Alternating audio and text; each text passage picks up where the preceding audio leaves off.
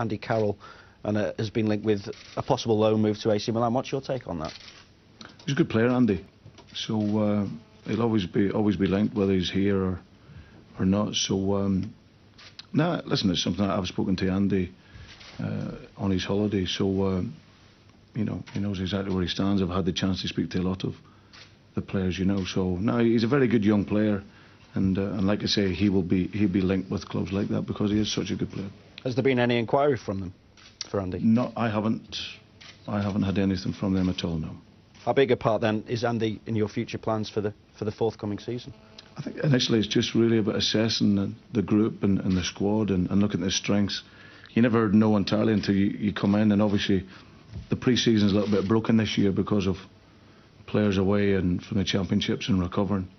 But certainly, come the beginning of the season, I hope to have the squad that we can take through. Because obviously after August, that's you then, through until January. So it'll just be the case of piecing it together through until then and building a squad that hopefully can compete at the top end of the league. And that's ideally what I want to do.